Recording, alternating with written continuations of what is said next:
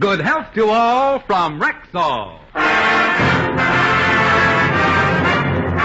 It's the Phil Harris Alice Faye Show, presented by the makers of Rexall drug products and 10,000 independent Rexall family druggists. Good evening. This is your Rexall family druggist with a welcome from all 10,000 of us. The 10,000 independent druggists who have added the word Rexall to our own store names and placed the famous orange and blue Rexall sign on our windows. We've done that because we believe in the 2,000 or more drug products made by the Rexall Drug Company, and we confidently recommend them to our customers. There's Rexall's milk of magnesia, for example. The milk of magnesia that's so mild, so creamy smooth, and free from unpleasant earthy taste, even children can taste the difference. Quality like that of Rexall milk of magnesia is what we family druggists are talking about when we tell you can depend on any drug product that bears the name Rexall. Good health to all from Rexall. And now your Rexall family druggist brings you the Phil Harris Alice Faye Show. Written by Ray Singer and Dick Chevrolet, with Elliot Lewis, Walter Tetley, Robert North, Janine Roos, Ann Whitfield, Walter Sharp and his music, yours truly, Bill Foreman, and starring Alice Faye and Phil Harris.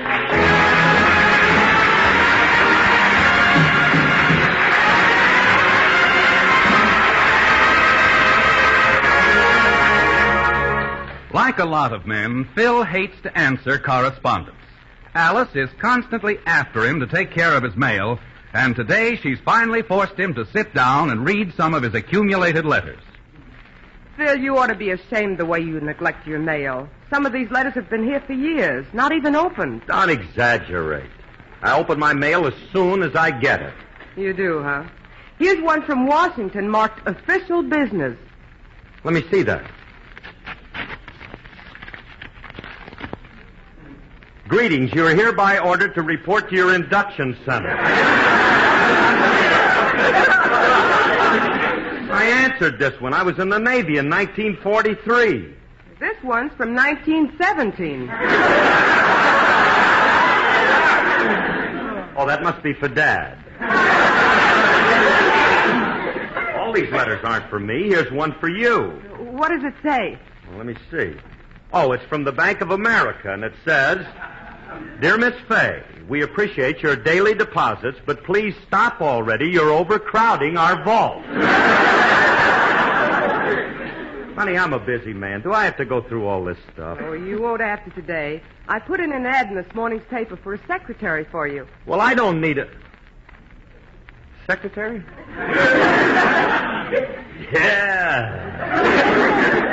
Yeah, I could use one of them cute little gals to kind of... Hold it, Wonga.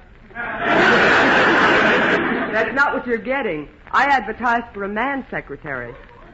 A man secretary? Pull yourself together, Hilda. You're making noises like a wife now. What's the matter with you? Don't you trust me? Oh, of course I do. If you insist on a woman secretary, it's okay with me. I'll get you a sweet, charming, middle-aged spinster. That ain't gonna do it. Look, I want a young girl, my own age.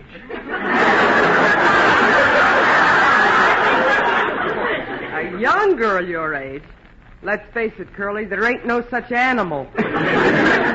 Besides, I've practically hired a man already, and Mr. Sweeney called this morning. He sounded very efficient. I told him to come over for an interview. But, honey, a girl can be just as efficient.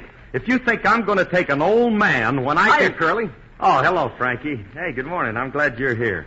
Look, you can settle an argument for me. Now, if you were hiring a secretary and you had a choice between an efficient old man or a pretty young girl, which would you choose? Well, that's not a choice. That's just a stupid question. Now, you see, Alice, Frankie agrees with me. Of course. Guy would be a fool to choose a pretty young girl when he can get an efficient old man. Business efficiency is the prime requisite in the administration of the customary protocol. Well, if I'd have known you were coming, I'd have baked the dictionary. What's all a secretary talk about? Who needs one? Well, Alice feels that I need one because I can't answer my mail. Why hire a secretary? Just go to night school and learn how to write. I know how to write. Write me something. All right. Now, look, Alice. Let me tell you something, young lady. I happen to be the boss of this house, and I've decided that I don't want a male secretary. I'm hiring a girl, and that's final. I'm putting my foot down. Well, I'm glad you're putting it down. You look awfully silly standing there on one foot. Quiet, please. Excuse me, I have an errand to do. I have to go next door and borrow a cup of axle grease. I'll see you later. Alice, you're not telling me what I'm... Cup of axle grease. Guess she ran out of Crisco. Alice, come back here. Yes? What kind of an exit line was that? Oh, I'm sorry, dear. I guess I've been standing out in the rain too long. What rain? The rain from the song of the same name. Oh, you little trickster, you.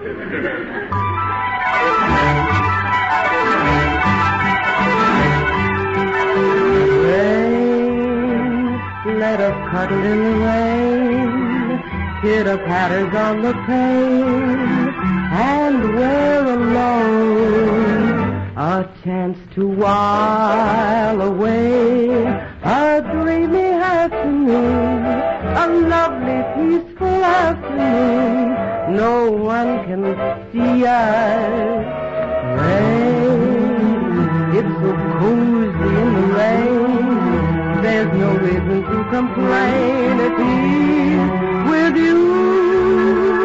You hold his hand and then extend to one you kiss in the rain, rain, rain.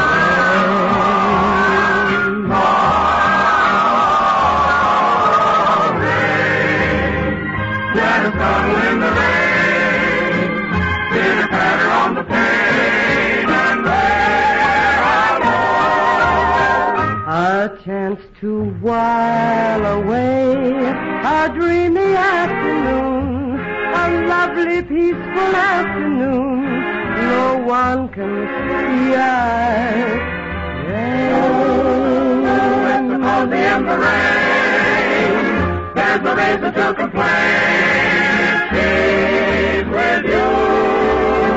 To hold his hand and then and to one you kiss him in the rain.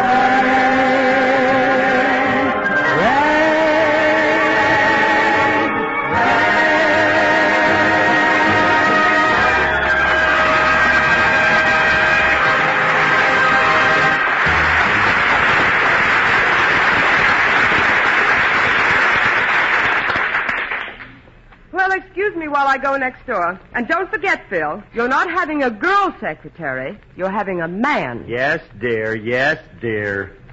Assert yourself. If you don't want a male secretary, don't hire one. You're right, Remley. I won't hire a man. Uh-oh. That's probably the guy now. Let's give it to him. Let's get rid of him. I think we can discourage him. Oh, how do you do? My name is Robert Q. Sweeney. I'm here for the job.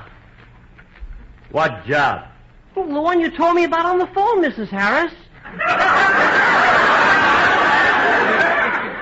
Oh, this boy's off to a great start. I got news for you, kid. I'm Mr. Harris.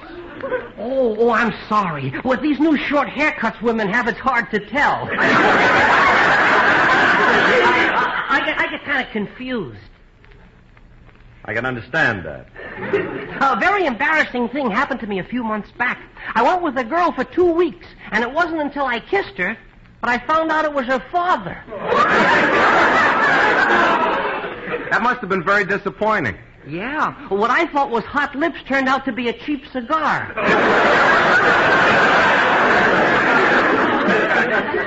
Righto.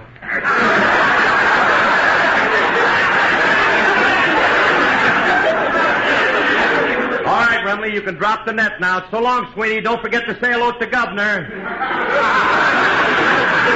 keep in touch with us, Sweeney. If you ever manage to get an arm loose, drop us a line. Well, wait a minute. Mrs. Harris said she wanted to interview me about the job, and I'm not going to budge until I talk to her. Hey, Curly, we'd better interview this guy and get him out of here fast before Alice sees him. Yeah. She'll probably think he's cute. Sweeney, on second thought, we'll interview you.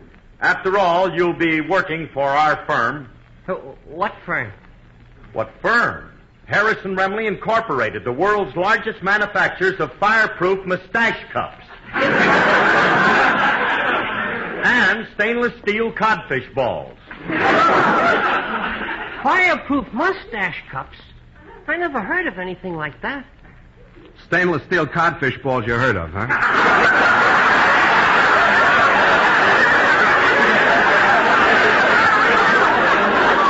You're going to love our new line, ball-bearing flapjacks. By the way, Mr. Remley, how are our flapjacks doing lately? Great. They're selling like hotcakes.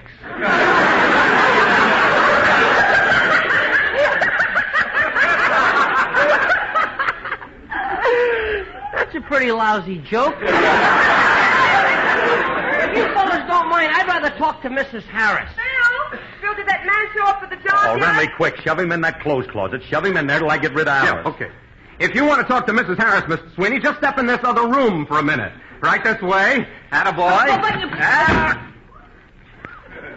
Man, we got him in that closet just in time. Yeah. Phil, I thought I heard a strange voice out here. Did that man show up for the job yet? You don't see him, do you?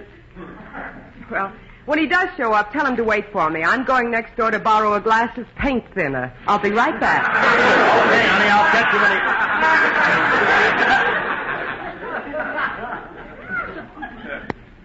Glass of paint thinner?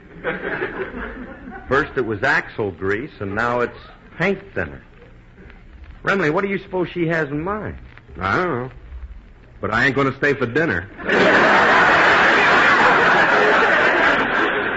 Look, do me a favor, will you? Now, while she's gone, let's get Sweeney out of that clothes closet and get rid of him. Will you help? Right. Hey, Sweeney! Sweeney, you can come on out now. Ah, that's a nice room in there. Doesn't get much sun, but it's cozy. Mr. Harris, I hope you don't think I'm a pig, but while I was waiting in there, I practically finished that whole box of mentholated bonbons. Mentholated Remley's been eating the mothballs. What'll we do? Let him finish them. We'll get him a job breathing on overcoats. There's a scarcity of men with mothballs. All right. I'm all up with you now. That's fine. How are we going to get rid of this guy? Frighten him. How? Sing at him. That ought to scare the mothballs out of him.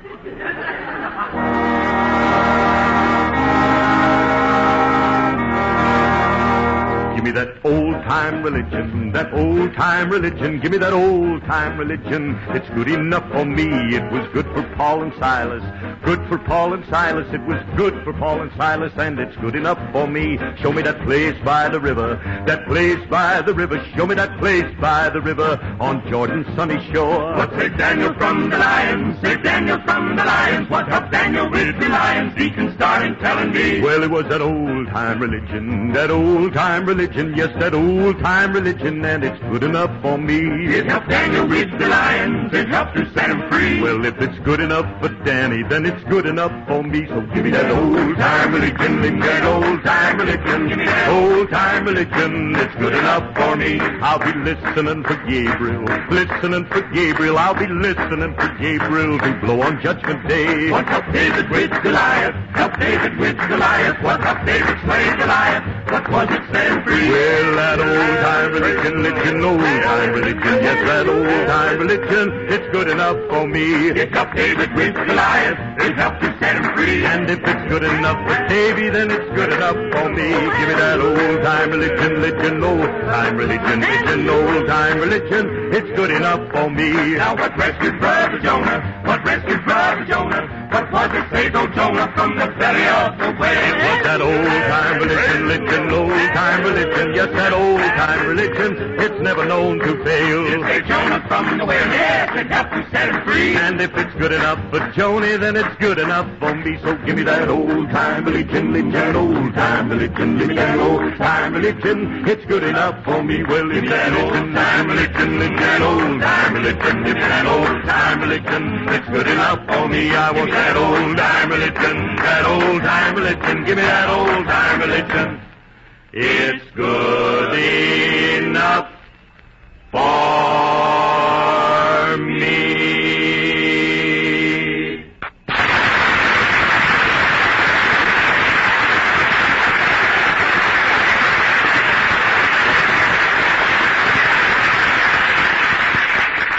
Hey, Curly.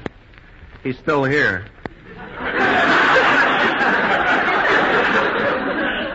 I guess he didn't hear you. Oh, yes, I picked him up on my hearing aid. You came through splendidly, Mr. Harris. Yes, Mr. Harris has a high hooper on the sonotone.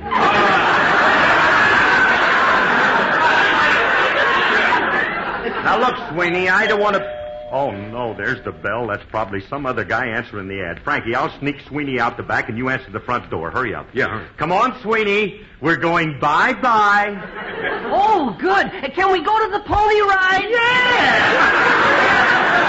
Come on. Now, remember, Remley, if anybody comes after that job, get rid of them, because I don't want no secretary. Yeah, okay, Curly. I'll brush him off fast. I'm coming. I'm sorry, but we can't use you. We don't need no secretary. Not even me? Well, you can throw away my guitar, Mother. I found something better to hold on my lap.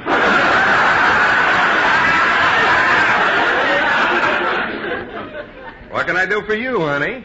Well, I'm here in answer to the ad Mrs. Harris had in the paper for a secretary. Mrs. Harris wants a man. Who doesn't? You intrigue me, miss. Come on in. Thank you. I know the ad called for a man, but, well, I thought I might get the job because I'm a very competent secretary. Any fool can see that. Now then.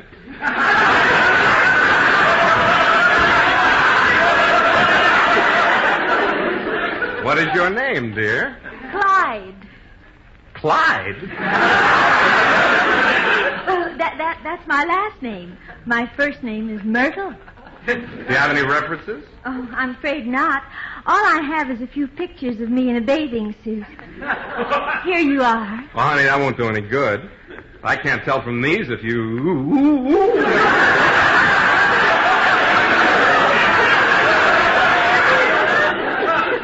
What lovely references. Do you think I'll qualify for the job? I'm sure you will. But let's not be hasty. Being a cautious businessman, I'll have to give you the secretary aptitude test. What's that? When I blow this whistle, you start running around that desk. Well, what's the test? I run around after you, and if you get winded before I do, you get the job. Ready, Mark? Get set. Oh, no, you're being silly. If you were to chase me around that desk, I wouldn't run away.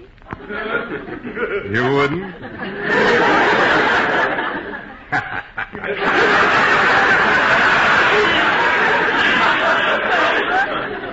What would you do? Well, you see this hat pin? Yeah?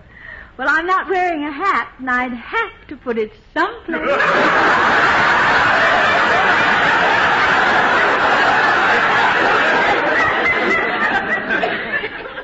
You're fighting me. Well,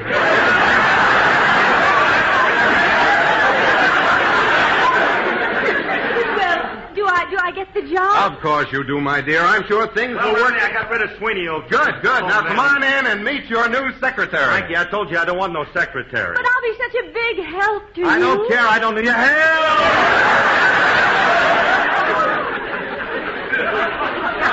Boing! Hey, Remley, what's all this?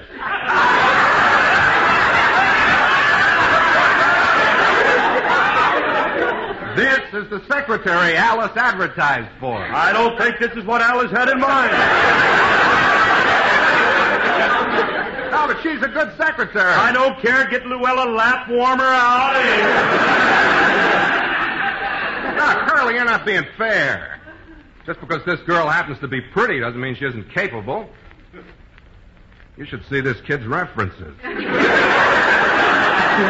Please, gentlemen, don't fight over me.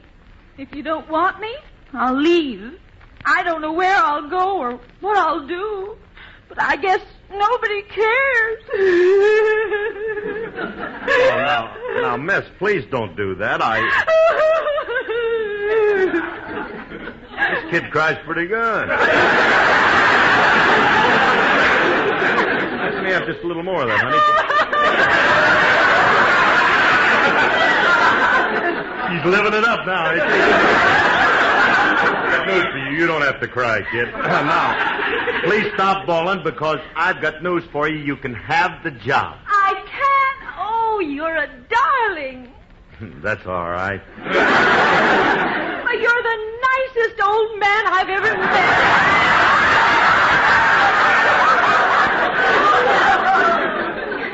What do you mean, old man? I'm just a youth.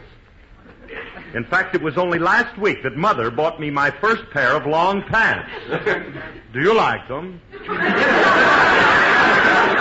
Very much. They cover your varicose veins.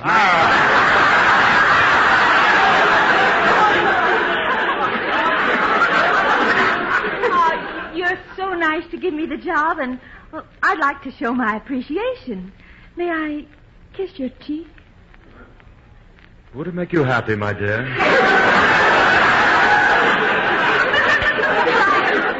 I just have to show my appreciation. There. Hey, bring the groceries and...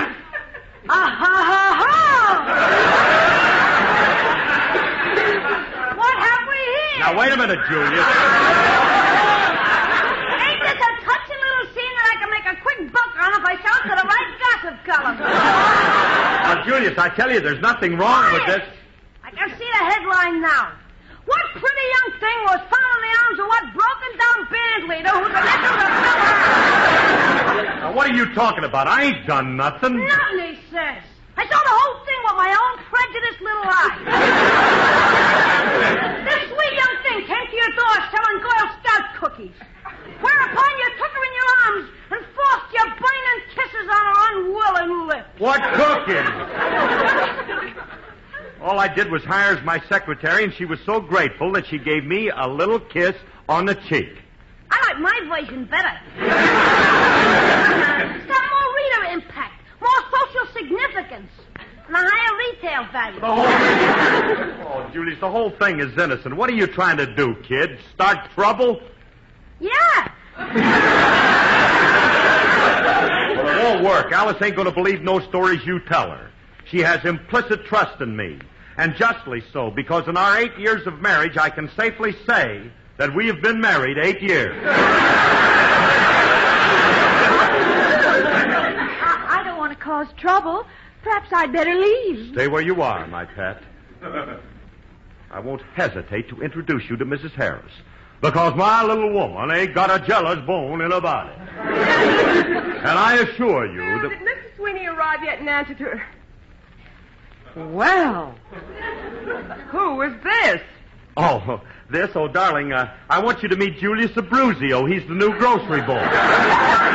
Mr. Abruzio, this is my wife, Mrs. Harris. She's been with me for some time now. I know who he is. Who is that? That? Oh, that's Frankie Remley. Okay. Bill Harris, who is this? I'm running out of people. I think she's got you cornered, Curly. Not yet. Darling, I want you to meet my new secretary, Mr. Sweeney. This guy never gives up. How do you do, Mrs. Harris? But my name isn't Sweeney. It's Clyde. That's right, honey. You see, it was Clyde.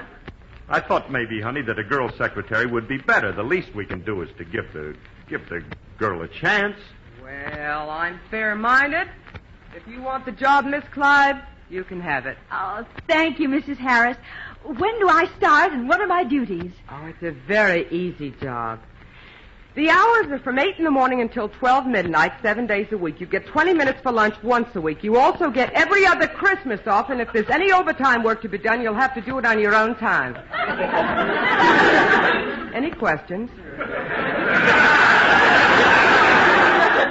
How about money? Oh, no, thanks. You'll be doing enough for us already. Your little woman don't have a jealous bone in her body, eh, Curly? Her bones are very unjealous. They just happen to be covered with jealous fat. Alice, you're not being fair to this little girl. No, she's a very efficient secretary. Frankie says she has wonderful references. Go ahead, Miss Clyde. Show my wife your references. That ain't going to help, Curly. I guess I'm not wanted around here, so I'll leave. Thank you, and goodbye. Clydie, dear, don't go. Don't leave me just when we're beginning to know each other. I'm sorry, but I'm going. Well, at least leave me something to remember you by, a little trinket, a lock of your hair. Or better yet, have your references blown up and send me 3 copies.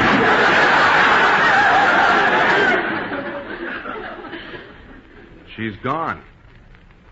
Poor kid's feelings were hurt. Certainly. Alice, you were horrid. The poor child's on the verge of tears. She needed this job, and that must be her again. She probably hasn't got car fare home, and I'm going to give it to her. Here's $1, honey. Take a cab home. I'll need $2.50, dear. I live in Glendale.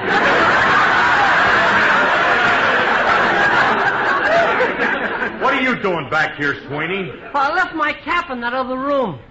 Oh, are you the Mr. Sweeney I spoke to on the phone? Oh, you must be Mrs. Harris. I hope you'll give me that job. I'm a very good secretary. I've had 4 years of college, 2 years of business school, and I've held several very important jobs. You're just what we're looking for, Mr. Sweeney. You're hired. Alice, just... Please, we can't hire him. He's a nut. He eats mothballs, and for 3 months he was engaged to his girlfriend's father. They'll stop making things up. Mr. Sweeney, report for work tomorrow morning. Oh, you won't regret hiring me, Mrs. Harris. I'm a peachy typist, and I'm alert and keen and always on my toes. Goodbye. See you tomorrow, Mr. Sweeney. Oh, by the way, I almost forgot something very important. How is your shorthand? Oh, it's growing nicely, thank you. Well,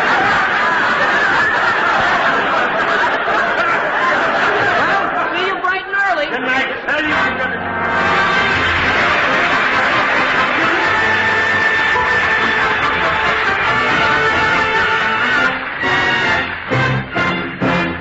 Alice and Phil will be back in just a moment. Right now, here's your Rexall family druggist.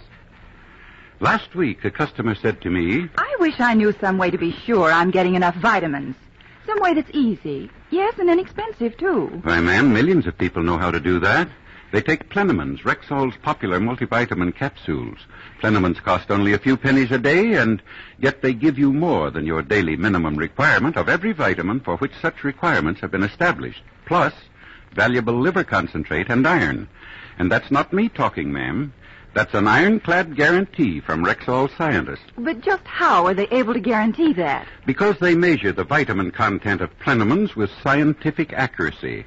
Take vitamin C, for example. A Plenamins capsule is dissolved in solution, and then a bluish dye is added in minute quantities and very, very slowly.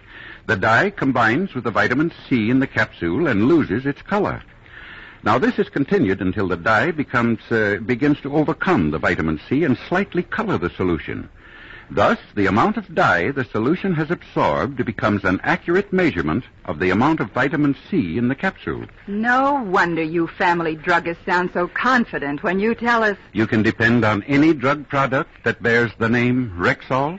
Well, it's more than a slogan. It's a fact. Good health to all from Rexall. We're a little late, so good night, everyone, and thanks. Next, Sam Spade, then Doug Fairbanks on Theater Guild on NBC.